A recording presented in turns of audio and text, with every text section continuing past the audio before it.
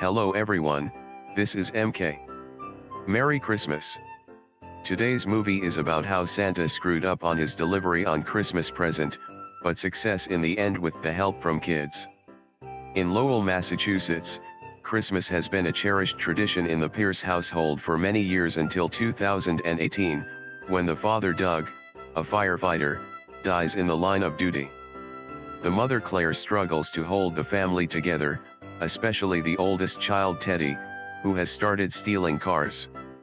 The youngest child Kate nevertheless hopes to keep the Christmas spirit alive. On Christmas Eve, Claire is forced to fill in for a co-worker, leaving Teddy to look after Kate. While watching old Christmas videos, Kate notices a strange arm appear out of the fireplace. Kate believes this is Santa Claus and asks Teddy to help her prove he exists. Teddy is skeptical and refuses to help, but Kate blackmails him with a video of him stealing a car earlier that day.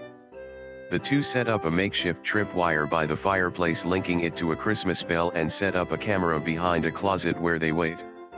Kate is woken up by the bell and sees Santa in their living room, but he leaves before Teddy can see him. However, they hear him moving on the roof and go outside. When they get on the street, they see Santa's sleigh and reindeer floating above them. They also see Santa hopping from rooftop to rooftop at light speed.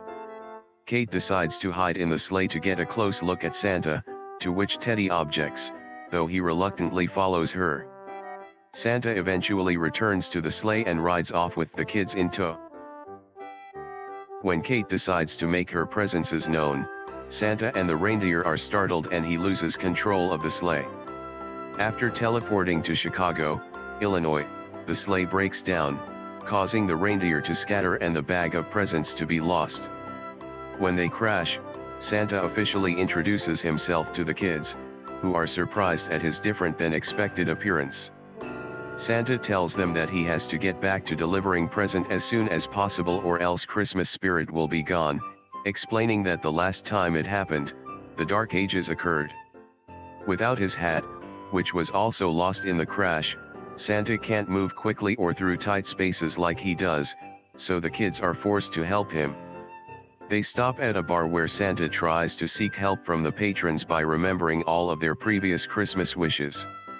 When they get no assistance, they eventually resolve to steal a Dodge Challenger, which itself was already stolen by the bartender, an ex-convict on the Naughty List Hall of Fame. In the car, Santa makes a makeshift radio out of random objects to listen into the police frequency, to locate his reindeer and look out for patrol vehicles. They locate the reindeer but encounter a police car driven by officers Pavenda and Jameson. Kate goes after the reindeer by herself while Santa and Teddy lure the police away in the car. They eventually crash and make a vain attempt to explain that Santa is the real Santa, so Santa lets Teddy escape when Kate comes back with the reindeer, telling them to find his bag where they can find help.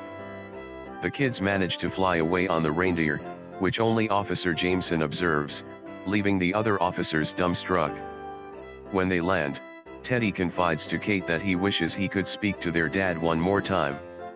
They find the bag in a park and Kate goes in the bag to find help. She ends up getting teleported to the North Pole. She finds a letter written to Santa by Teddy this year, where he asks Santa to allow him to speak to his dad. She then spots the elves, who have her tied up. When she explains what happened to Santa, they show her a book called True Believers and sees that her entire family is listed, except for Teddy. Seeing that Kate is a true believer, the elves agree to help her.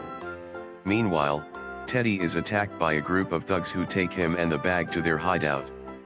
When the leader finds the bag filled with presents with coal in them, he tries to dispose of the bag and Teddy until the elves come out and attack everyone. They think Teddy is one of the thugs and attack him as well until Kate stops them. The group then goes to repair Santa's sleigh. At the police precinct, Santa tries to explain his situation to Officer Pavenda, who is unconvinced.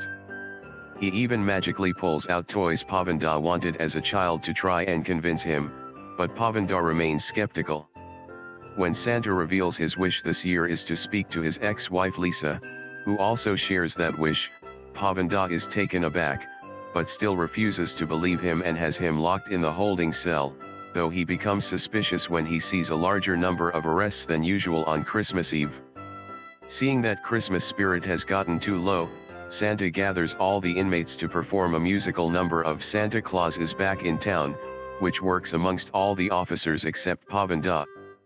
Pavinda is finally convinced when he receives a call from Lisa, who invites him out for coffee in the morning, and agrees to let Santa go. One of the elves arrives through the air vent to give Santa a spare hat. Santa goes outside to find his sleigh repaired. Santa sees that he only has an hour until morning to complete delivering present, so the kids agree to help him, with Teddy driving the sleigh and Kate tossing present to Santa so he can move faster than usual. With additional help from the elves, Santa delivers the final present with milliseconds to spare. Santa drops the kids off back at their home before their mother returns. Santa gives Teddy his hat as a memento, showing that he didn't really need it. When he leaves, he gives Kate a ho ho ho, a saying he previously stated was an urban myth about him.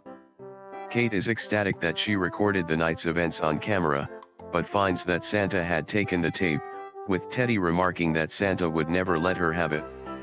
When Claire returns, they go inside to find the living room decorated like their father used to. They start opening present, including horrendous sweaters from their aunt. When they get to Santa's gifts, Kate gets a skateboard while Teddy gets a letter from Santa explaining that he's unable to grant his wish, as well as an old ornament. When he hangs it on the tree, he sees his dad appear on it, and they both say they're proud of each other. Back in the North Pole, Santa is updating his book of True Believers, adding Teddy's name to it, when Mrs. Claus returns with firewood to tell him about hearing about his adventures. When she asks for a movie to watch, Santa takes out the video recording of his adventure that night and winks us. That's all for the movie. Thank you for watching. Please subscribe for more update. Merry Christmas.